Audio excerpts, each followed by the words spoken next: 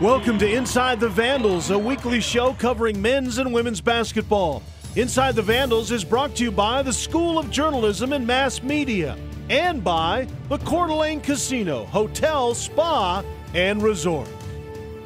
Welcome to Inside the Vandals. I'm Izzy Hadden. And I'm Zac Kellogg. Idaho's men's basketball team picked up their first conference win last week against Portland State here in Cowan Spectrum. Yeah, Izzy, under head coach Zac Claus, the men getting their first conference win after two close losses against Idaho State and Weber State.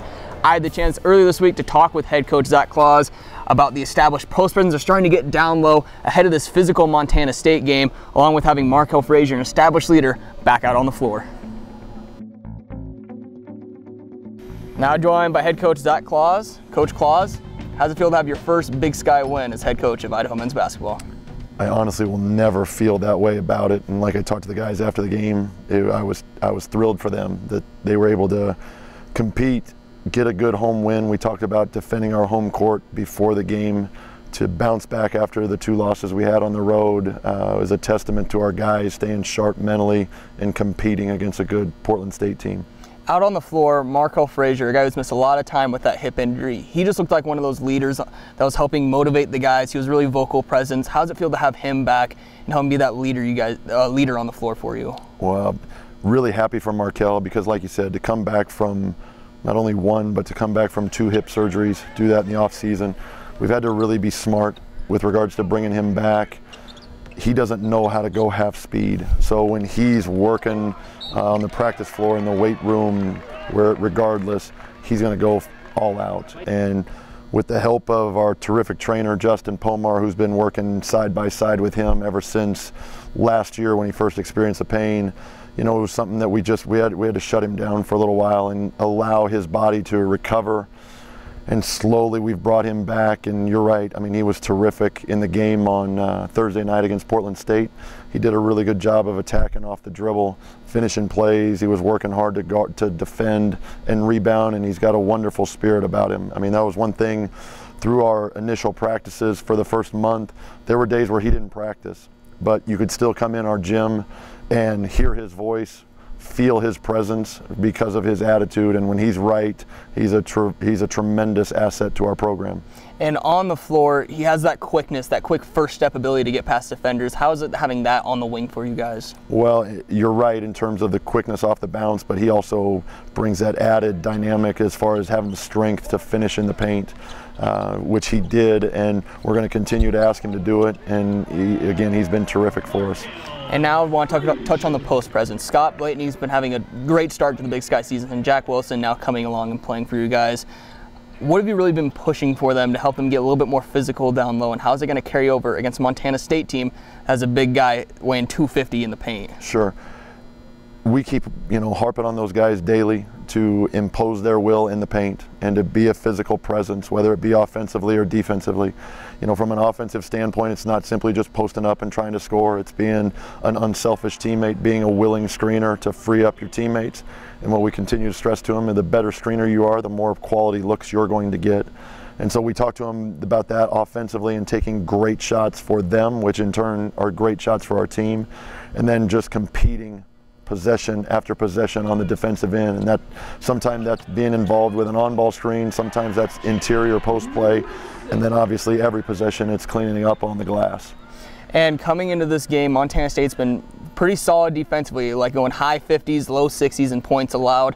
For you guys going to go with more an inside-out approach of getting to the post and then spreading out the floor, or are you guys really just going to try and hammer home with Jack and Scott inside and allow them to go to work? Well, the nice thing for us is that we've got multiple guys that can score the ball, both inside and out. We're gonna have a good focus in terms of come Thursday night, what we're stressing in terms of getting good interior touches with the paint.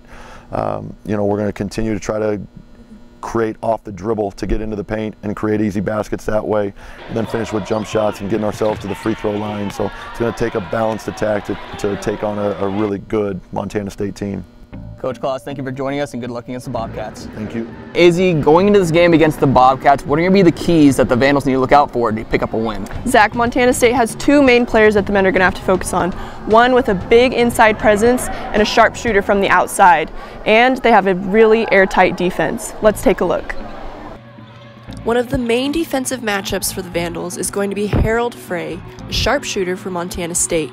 This 6'2" senior from Norway is shooting 42% from the field, 36% from three, and averaging about 16 points a game.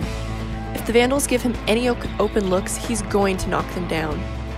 The Vandals must also be aware of Jubril Bilo, a big presence inside who will dunk it every chance he gets.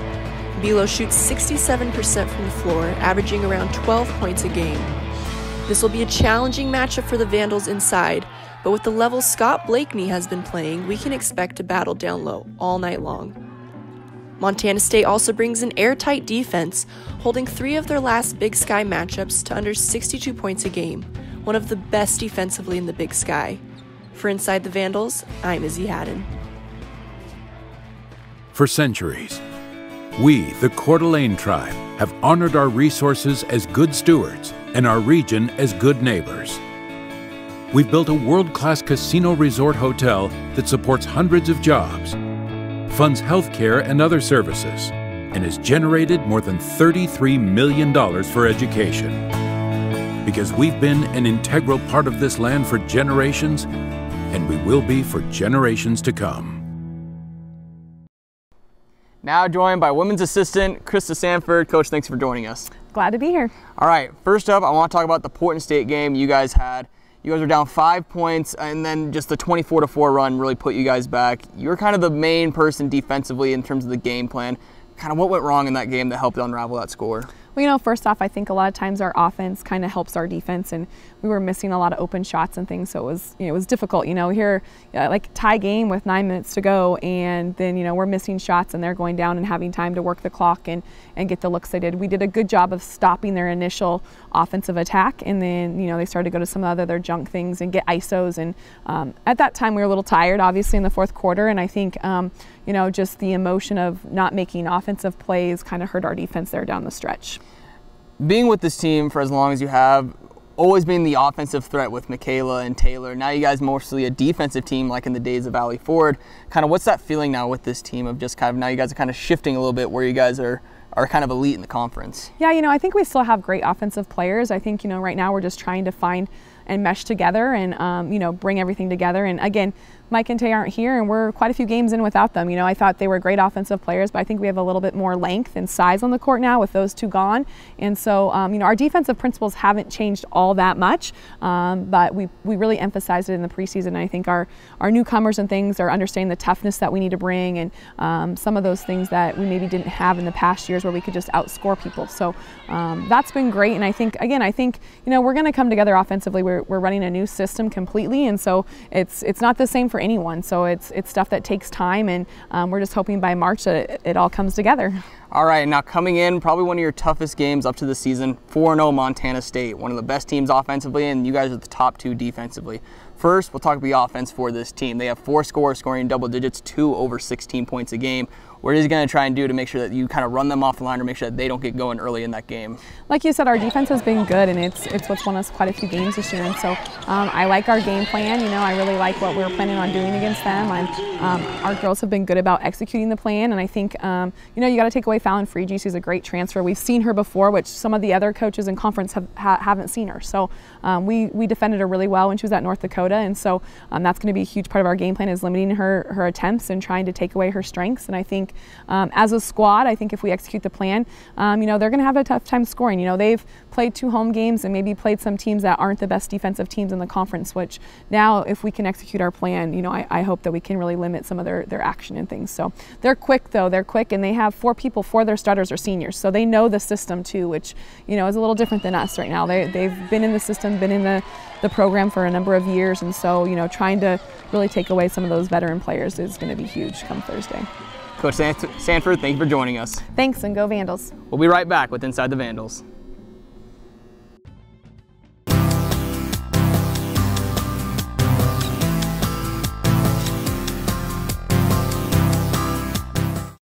And Izzy, you guys will be heading out on the road, going to Bozeman, facing off against the Bobcats as well, trying to bounce back from that Vikings loss. We'll update you on that score when it becomes available. But first, the men playing here at home against Montana State. Chris King with the call. For Inside the Vandals, I'm Zac Kellogg. And I'm Izzy Hadden. And we'll see you all next time.